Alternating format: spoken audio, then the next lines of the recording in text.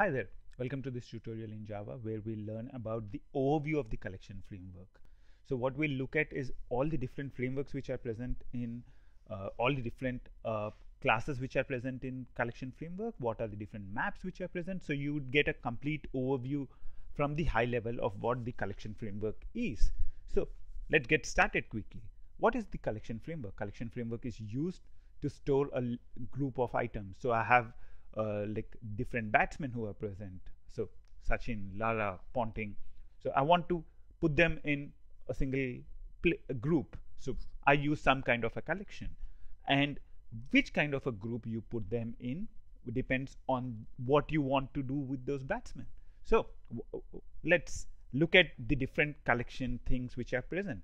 So the collection, the first interface which is present in Java collections hierarchy is collection. The collection defines this interface, which is collection, defines the various methods which any collection in Java should offer. So what are the different methods? The first one is size. You can find out how big the size of a collection is.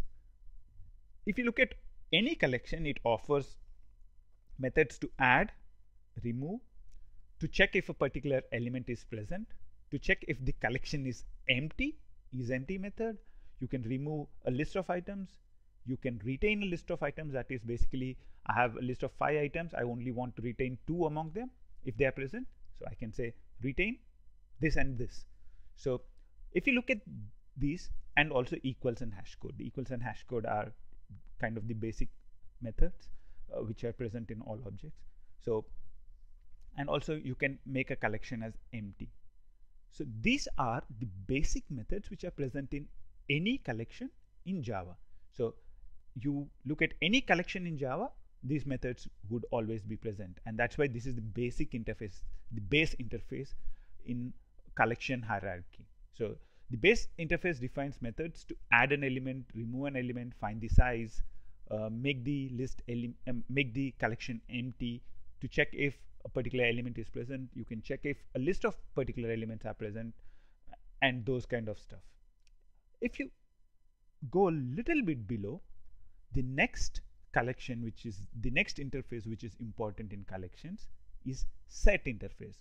The set interface is really basically an extension of the collection interface. There is no new method which is put in the collection interface for set, but the most important thing is all classes which extend set interface only allow unique elements. So I cannot have the same element twice in a set.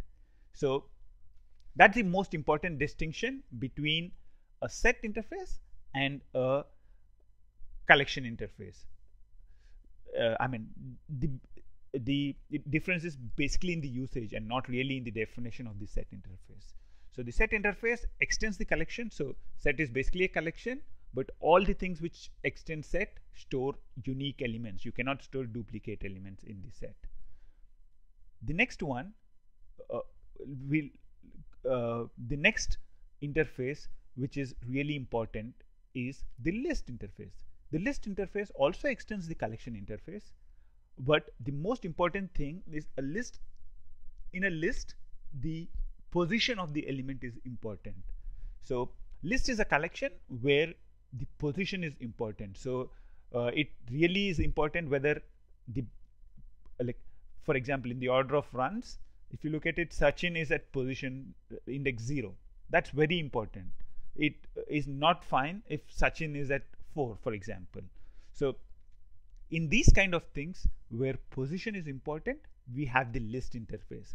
If you look at the list interface, the methods which it offers, they'll all be related to adding, like these are in addition to the collection interface. The list interface extends collection interface and provides methods which deal with an index. So you can get an element at an index. So I can say get of 1. So that would return me Ponting. You can say set an element, set at 5 a value. So it will push all the other elements further down and will insert that particular element. You can add an element at a particular value, or sorry, set would not push the things, but it would just make the value change. Add would really add it. Remove the element. So I can say remove 1. So pointing would be removed from the list. And you can also find the index of. So I can find, give me where Lara is present in the list. It returns back 2. You can find the last index of. So this also says the thing that in a list, elements can be duplicated. So last index of means if Lara is present twice in this list, it would give the last index of Lara. And you have a couple of iterators. So these are the important methods in the list interface in Java. So if you look at the other interface is queue interface. If you look at queue, it also extends collection interface, but the thing about the queue is all the elements are ordered in the way it's inserted. So if I've inserted 1, 2, 3, 4 and then 5, then they are also stored in that order. The elements which methods which queue interface offers are more add, and offer is to take out, and like offer, then you have remove is to remove an element from the queue. Poll is just find out what is the last element, but it doesn't really remove the element from the thing. And also you can get the different things. So that's the queue interface. There are different types of queue as well. The most important other interface is map. The most important thing that you need to notice is the map interface does not extend collection interface. So all the methods which are present in the collection interface are not offered by the map interface. The map interface stores values in a key value pair. So you would store the values in a key and a value pair. So you can, so it's basically a key value pair. So that's where the map interface would be used. So if you look at all the methods in the map interface, they will be directed at that. So they'll be directed in finding out does it contains this particular key, does it contain this particular value, or put this key and this value, or get the value present for that particular key, remove a particular value. So remove based on the key. So the map interface defines things based on the key and value pair. So you can have a lot of key and value pairs, and also for that particular key you can only have one value.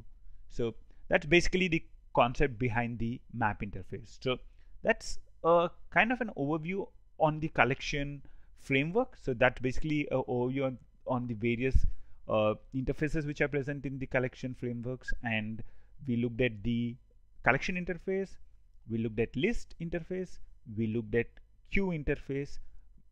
List and queue interfaces are extending the collection interface. And at the end, we looked at the map interface, which is not really extending the collection interface, but it provides a way we can access elements using key value pairs.